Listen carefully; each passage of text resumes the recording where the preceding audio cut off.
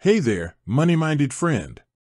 Ever found yourself staring at your Monzo app, wondering if your next big payday could come from halfway across the world?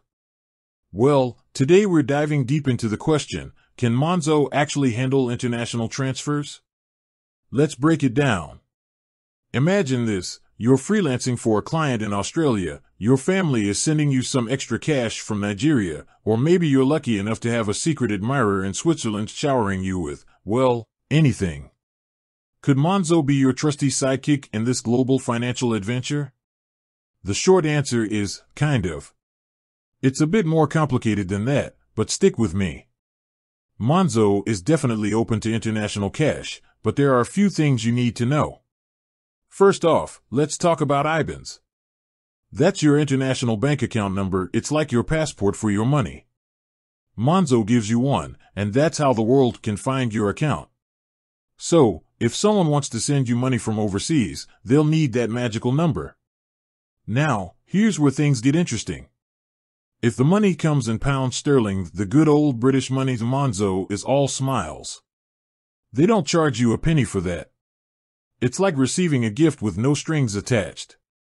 But, if the money comes in a different currency, like euros or dollars, Monzo will do a little currency exchange magic. They'll convert it to pounds for you, but there's a small 1% fee for that service.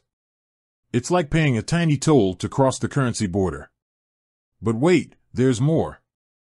Monzo has a maximum fee per transaction. So, even if you're receiving a megabucks transfer, you won't pay more than £1,000 in fees. That's a pretty sweet deal, right? So, can you receive international transfers with Monzo? Yes, absolutely. But how smoothly it goes depends on the currency and the amount. If you're dealing with large sums, it might be worth exploring other options or checking with the sender if they can convert the money to pounds before sending it.